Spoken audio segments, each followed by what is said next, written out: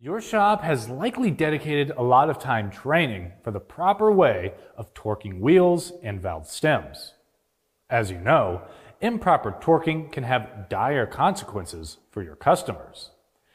In this video, let's review proper valve stem torquing techniques and review why it is no trivial matter.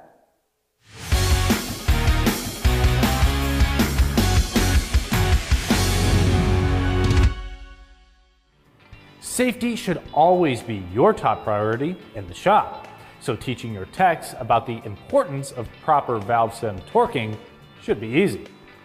But what happens when part of the installation process seems trivial? Regardless, any part of service, especially one that has to do with securing wheel assemblies, should not be ignored. Tire or wheel manufacturers have requirements for installing valve stems with a certain amount of torque for a reason, so it's best that you torque the nuts to the recommended amount. If you don't, the results could be deadly for customers. Do you need a torque wrench in order to install valve stems?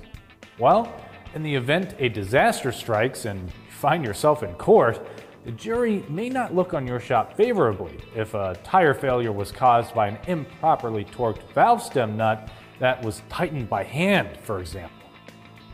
Don't want to be held liable? Get a torque wrench and make sure your techs are using it for every valve stem torque job. Following all the rules and having the tools and equipment during valve stem torque service may seem trivial, but it's an important safety measure and will certainly reduce your shop's liability.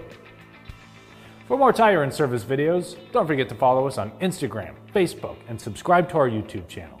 I'm Christian Hinton, coming to you from the Tire Review Continental Tire Garage Studio at Babcock's Media. See you next time.